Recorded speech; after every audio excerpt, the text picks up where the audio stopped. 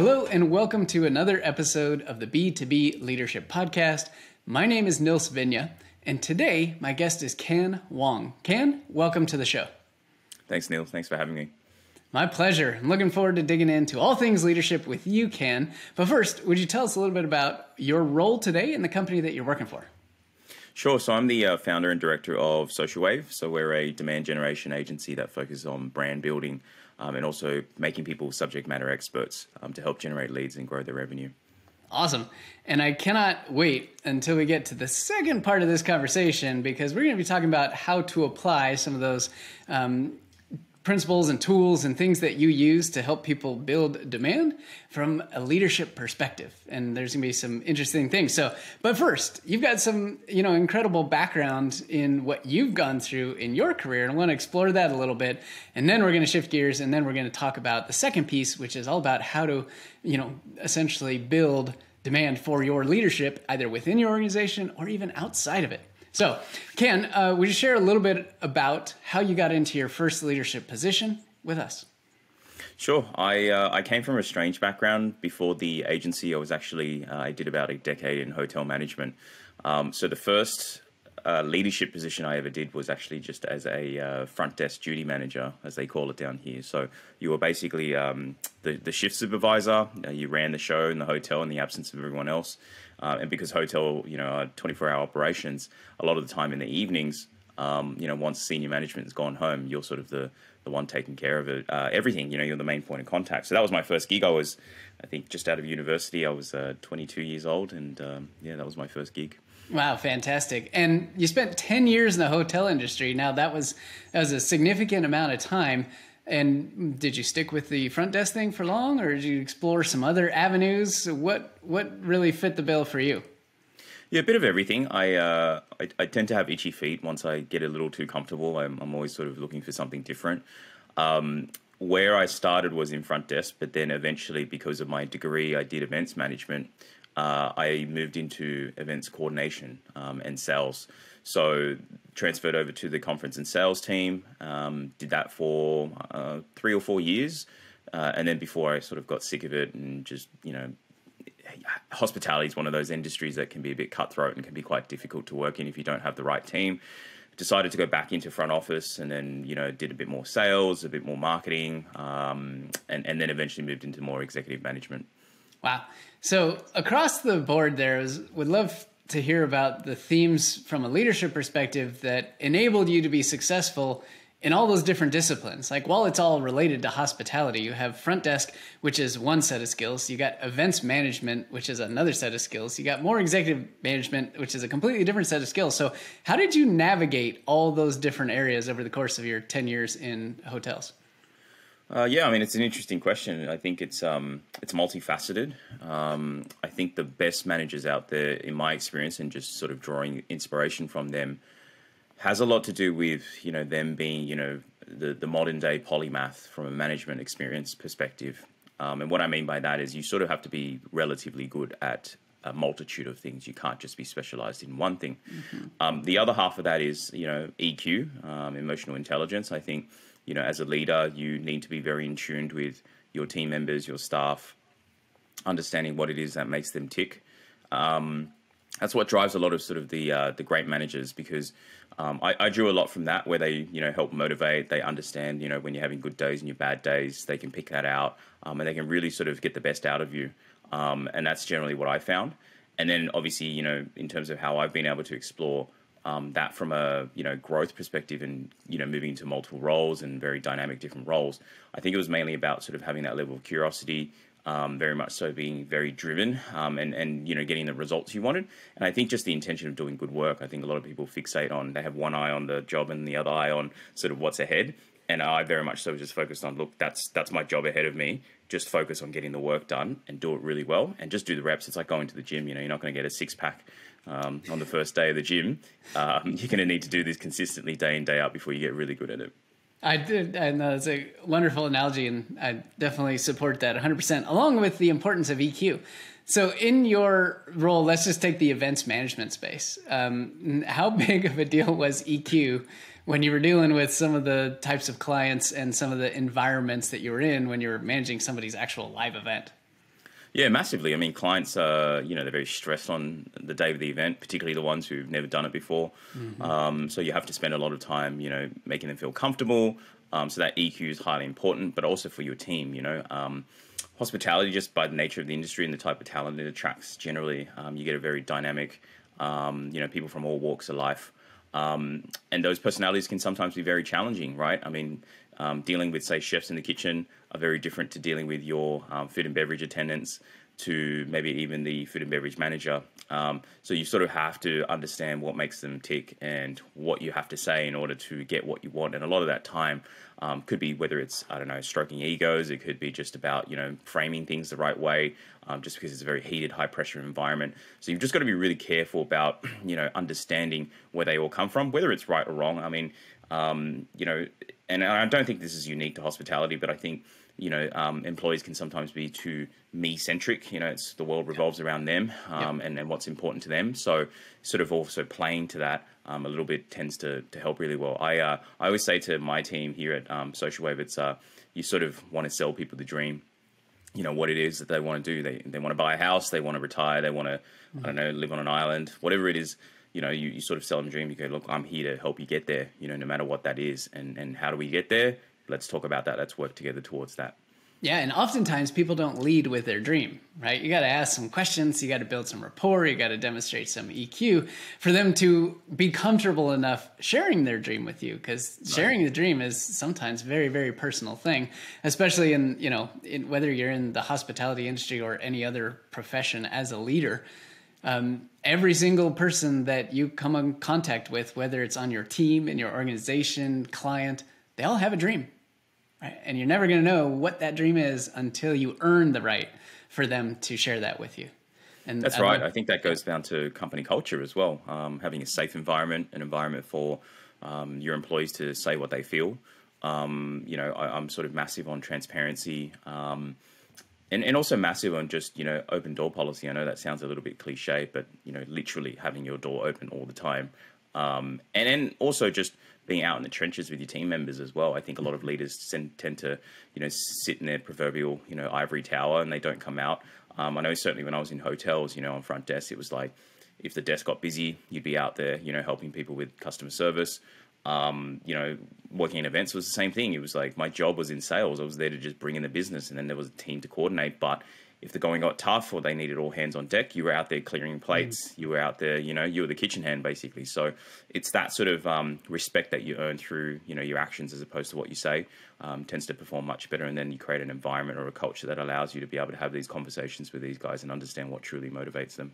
That's wonderful. Yeah, you got to earn the right. And those are some great examples of how you've done that. So let's talk about Social Wave right now. Now, this Social Wave is a demand gen agency, as you told us. However, why don't you tell us about how this got started? Because it was, when you shared this with me, I was kind of taken aback. I was a little surprised, to be completely honest. Yeah, I mean, I quit hotels after about 10 years. I took a gap year and basically went traveling. It's a very common here in Australia. You sort of take it. I was almost a mature age gap year person. You usually do this after you either finish high school or university. So went traveling. Always loved traveling. Went with my partner and we just sort of went around Europe and Asia. And during that time, I was doing some marketing consulting and freelancing with some friends and contacts of mine who own companies. And they just said, look, you got some time, you probably want to earn some money as well. Why don't you do some marketing for me? I said, I said, sure. I've got no idea about, I know very little. I've done some marketing for hotels, but that's about it. Anyway, so this was from April 2019 right until March 2020. And as most people know, March 2020 was when the world changed and the pandemic hit. So here in Australia, the borders shut. And so it was time for me to come home, even though we reluctantly didn't really want to.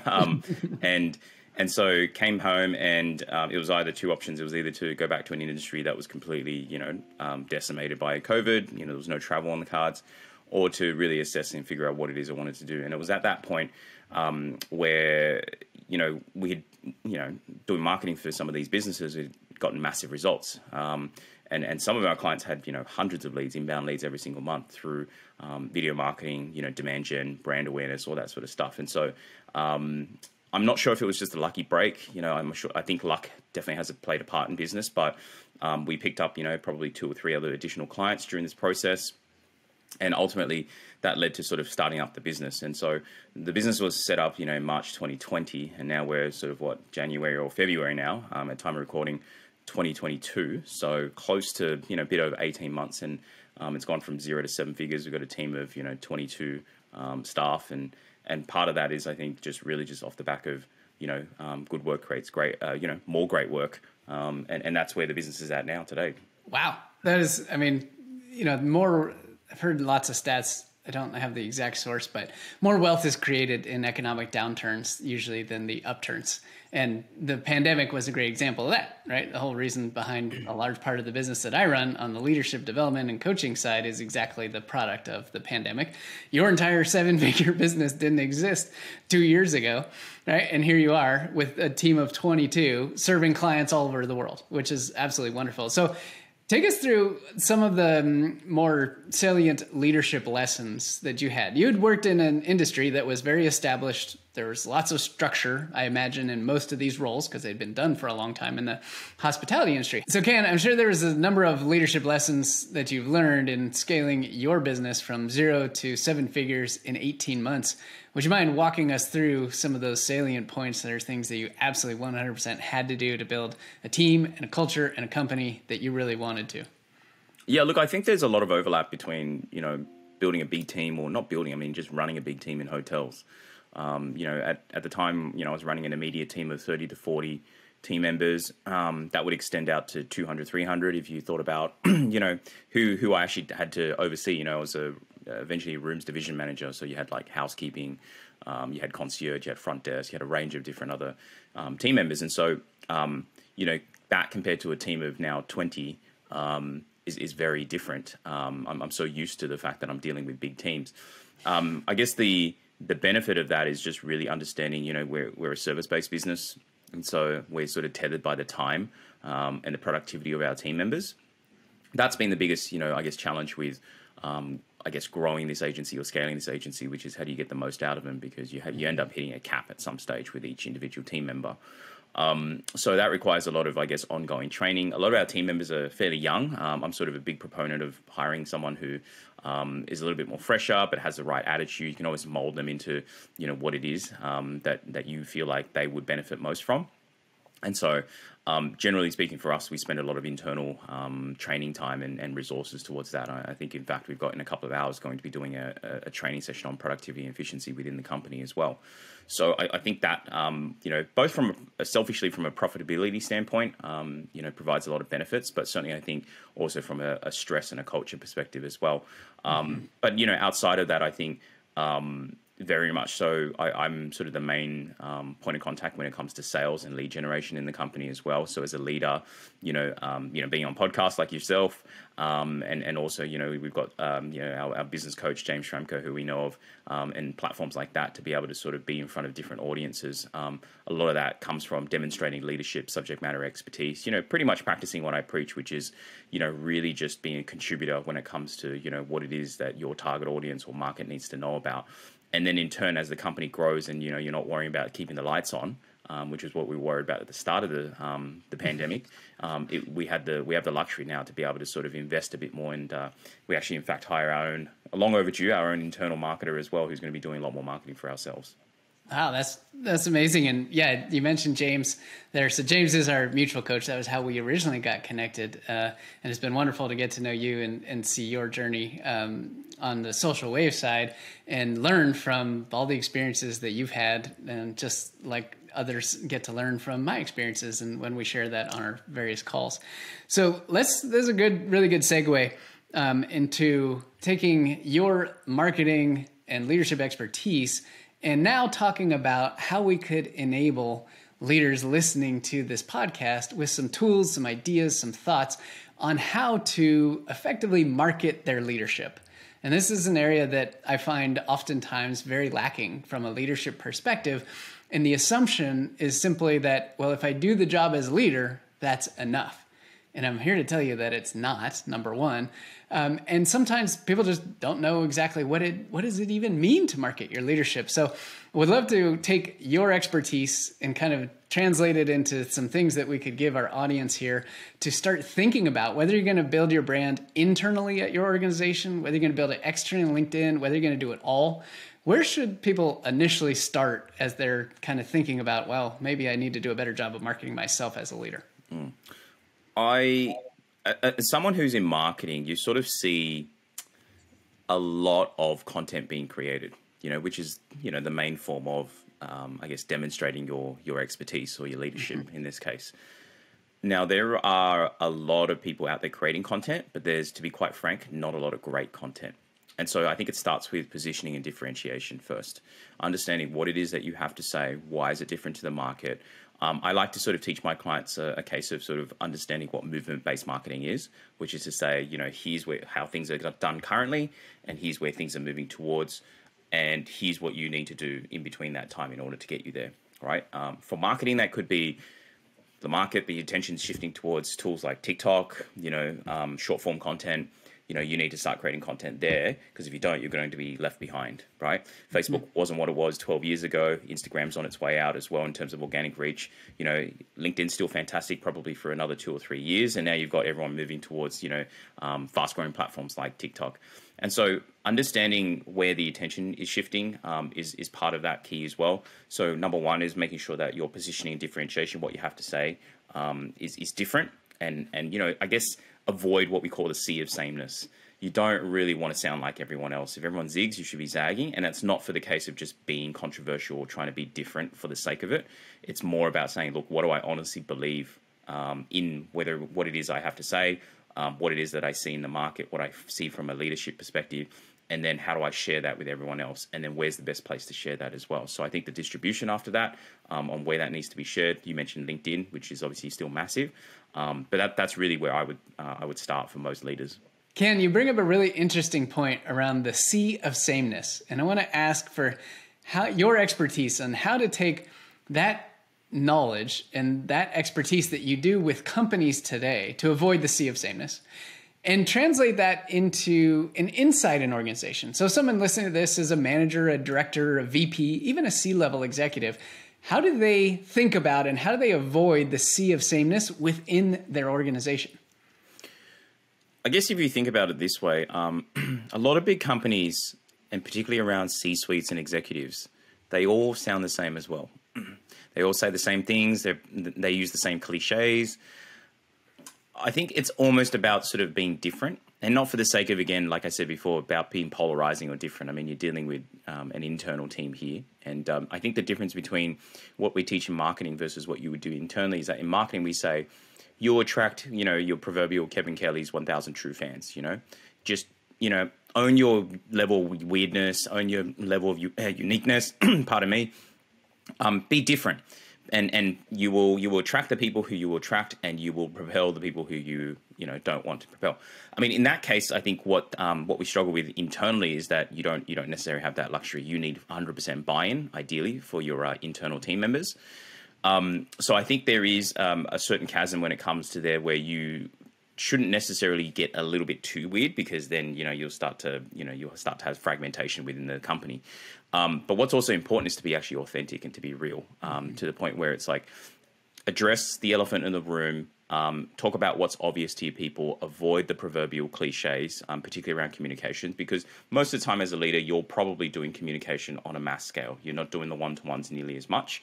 So I think your ability to be able to address people, I think we only need to look at sort of the very, I guess, inspirational leaders. I mean, the really classic ones are sort of your Mandelas and your Martin Luther Kings and those sort of guys, where how they're able to actually rally people along. And that's also to understand that, you are here to actually help people understand what the mission is.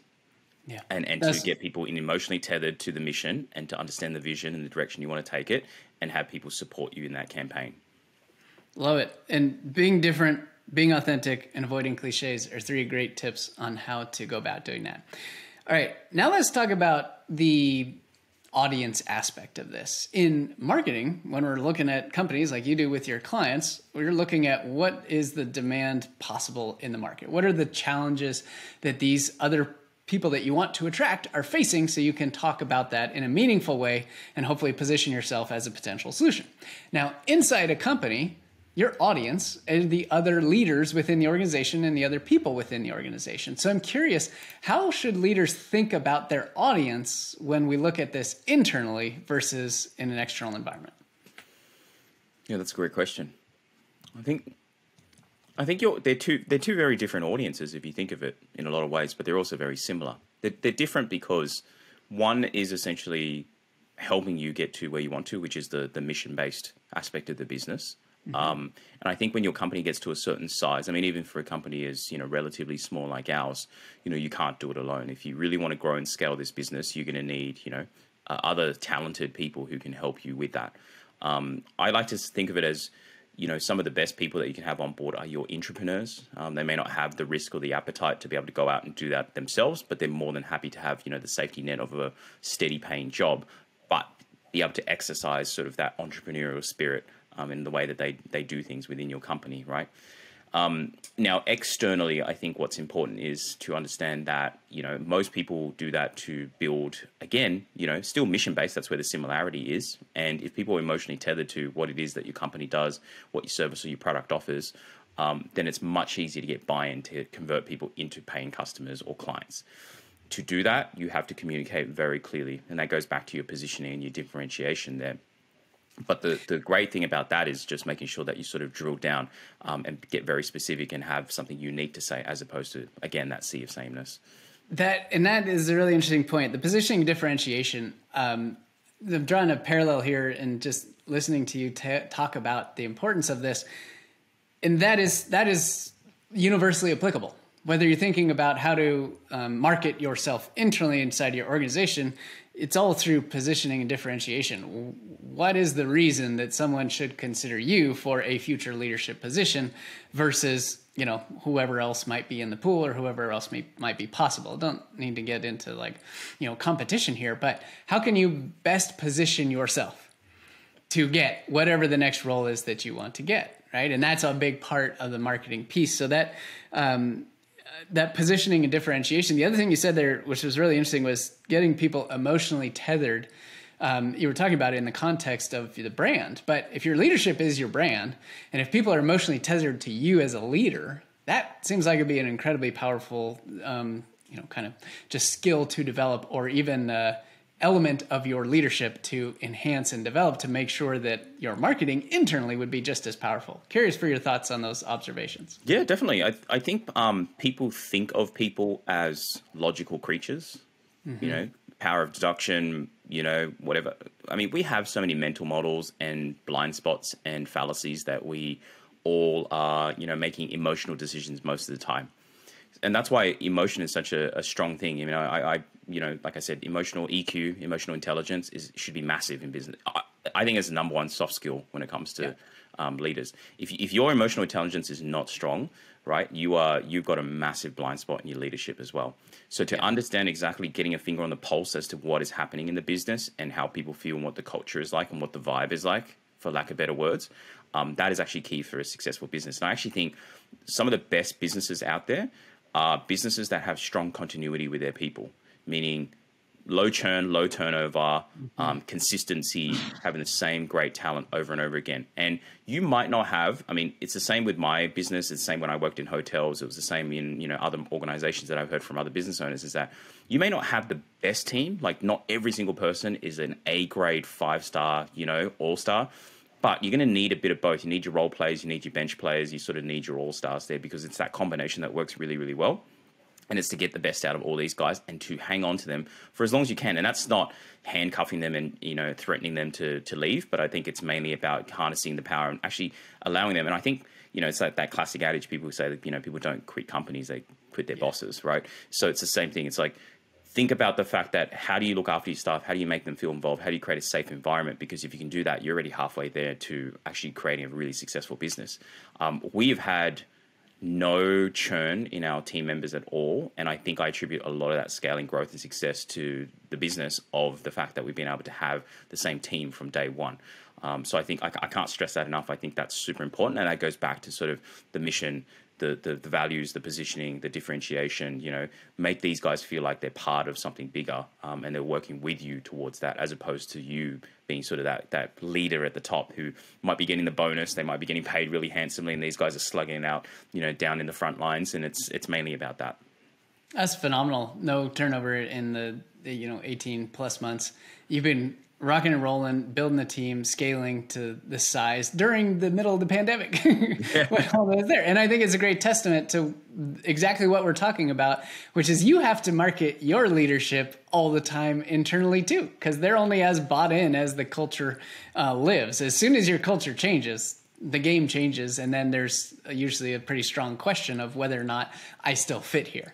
Right. So just the example you shared earlier of running that training on, productivity and email management and task prioritization and that thing is an example of marketing your leadership. You're different than other places and other leaders this team has ever worked for before, because nobody would invest in them like that, especially not the CEO of the company sitting down to take them through some exercises and things to think about. So I think that's actually a wonderful example of just how to be different, knowing that the vast majority of the working world does not experience that kind of leadership. Absolutely. I think if there was anything that's probably changed the way that I saw management or just leadership was actually reading Dale Carnegie's book on how to win friends and influence people. Yeah. I'm sure a lot of people have read it.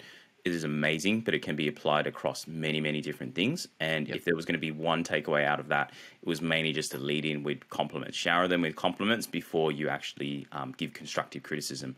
And I think a lot of business owners can be quite emotionally charged themselves. They don't necessarily have that EQ level for that self-awareness. And they sort of lead in with the negativity first. And that generally tends to foster a very, very negative culture, instead of to say, look, I get it, things messed up, maybe this thing went wrong. Essentially take the ammunition out of the gun so they don't really have any objections. You've said it all for them.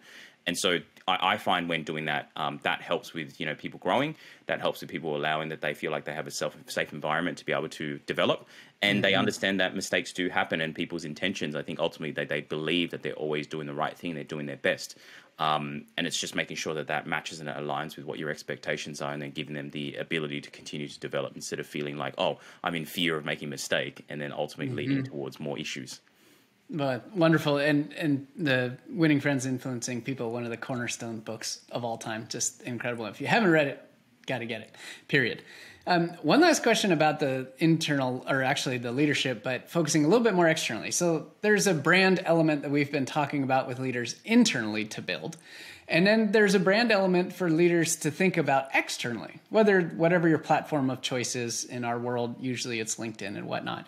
So taking that, sea of sameness approach and just avoiding that, would that be the number one place for someone to start if they were thinking about how to more effectively build their brand on LinkedIn, and perhaps if they hadn't been terribly active on the social side in a while because they've been consumed with all the work that goes on internally every day? I think where most people would or should start, actually, should I say, is to think of, going back to the whole subject matter expert versus subject matter contributor. So when you start to think of that, I know a lot of people, despite the fact they're in leadership positions, I myself as well, feel like, hey, I'm not, I'm not the Elon Musks or the Jeff Bezos of my industry or my world. So being a contributor actually helps with that, because it's like you don't have to be the best of the best to be able to create content. But I think what we see perform extremely well with content is just having consistency of publishing content, authoring all the time. And the reason for that is because it's, the adage I use is you compare it with investments. You can either speculate and go for the really, I guess, speculative stocks and hope that maybe one of them takes you to the moon. But unfortunately, most times, I'd say 99% of the time, you probably end up with a pretty dud stock, right? Yeah. Yep. The same applies for content, and the same applies for marketing. You're not trying to manufacture, that one viral piece of content. It's actually the consistency. So, if you think about the way you invest, the safe way and the steady way to do that is to put that into an index fund. You're sort of diversified and you've got, stakes in lots and lots of different businesses. The same with content. You sort of go in there and you create, say 100 pieces of content. 80 of them will do, as expected. They'll do pretty, middle line. And then you'll have 18% of it will do horribly, like it'll just not work. But then there'll be 2% that take you to the moon. That's sort of the viral stuff. Now, you just don't know which one it is. And so that's why you've got to do the reps. You got to do, because you don't know which one is the home run.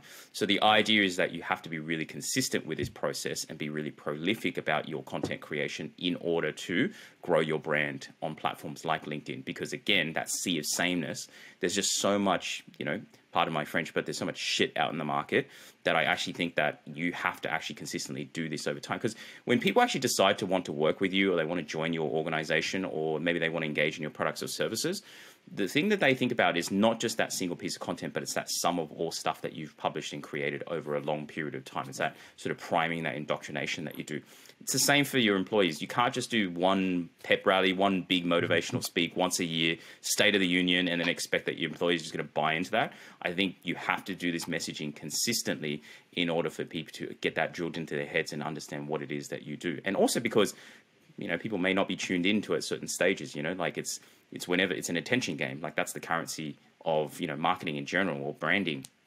You've got to consistently do that because you just don't know when people will click with that. You don't know, maybe you'll say things a little bit differently and people just resonate with that better, even though it's the same thing. So again, it's just testing, experimenting, trying lots of things, but being consistent is going to be the best place to start. And not worry too much about perfection. Try not to go, oh, that was a terrible video, and judge yourself. I think it's, as self-conscious human beings, we always sort of focus on that, but it's really just about, hey, let's not judge it. I mean, that's part of the reason why I've hired someone internally. I'm like, if this person can take care of it and I don't have to look at myself, I'm cool, because that just means I can continue to be prolific about it as well. That's awesome. The consistency is king, right? That's what it's about. And that actually is a great thread between what we were talking about internally doing and externally as well. So if you're doing some posting today, great.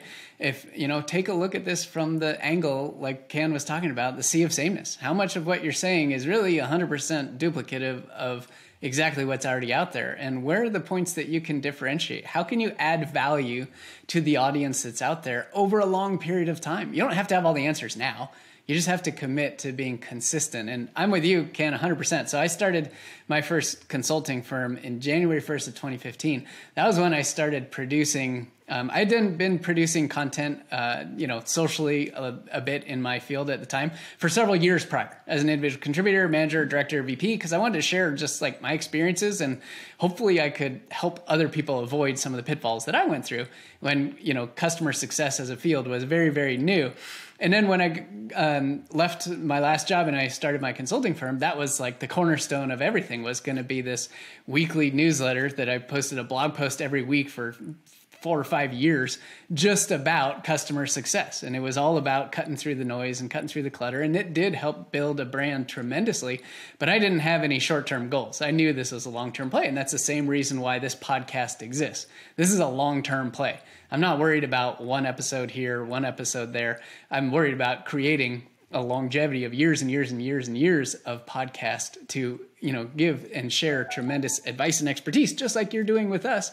And that's what I'm in it, because leadership is a long-term game. So Your points are well taken, and I can just attest to how important that is and how 100% spot on everything is, because I've lived it myself. Yeah, I have to echo that, because I can't stress enough about the importance of playing the long game, particularly in marketing. And we see it a lot in just, general branding exercises, is that people measure success on a short-term basis. And I don't know where this arbitrary short-term time frame comes from. I think it just comes from a lack of patience. But I think a lot of people, at least in marketing, are assessing the validity or the success of their marketing campaigns or their efforts based on a month-to-month or even sometimes on a week-to-week scale, right? And, I always say you don't ask for marriage on the first date. So if you're building a relationship with your audience, why are you measuring this based on, you're not getting married after a month, you're not getting married after even maybe potentially say 6 months. So the idea is that you need to actually build a relationship and build that know, like, and trust over a long period of time, because that consistency is what ultimately ends up yielding you the returns. I mean, we're really bullish on, podcasts and even like YouTube channel growth as a way of sort of building your brand. And what we find is that in the first 6, even 12 months, sometimes for clients, depending on what your niche and your vertical is, you may not see the results. But what ends up happening is you hit a tipping point at some stage, and you get all that return on investment after month 12, move into month 18 and month 24. And so if you gave up in the first few months, then you've already lost that opportunity. And I think there's a real problem, I guess, at the moment in the market, or at least when it comes to marketing in general, is that everyone's out there trying to teach you the quick hacks, the silver bullet, right? And I'm the like, three things you must have. that's right. And it's all about, now I just see things, I'm like, slow and steady wins the race, like your classic tortoise and the hare race, right? People slack, they go feast and famine, but I'm just like slow and steady, because that's going to get you there eventually. I'd rather get rich, and I'd rather do really well, guaranteed, slowly, than to maybe get rich and filthy rich and get really successful based on maybe something that's done faster on a silver bullet or a quick hack as well. So I think that's the main thing for people to take away. Awesome. Just leadership is a long-term game. Marketing is a long-term game, and marketing your leadership is a long-term game. You heard it right there from a marketing expert, a leadership expert. Kan, thank you so much for sharing your insights, expertise, advice with us across so many different fronts. We've had a blast.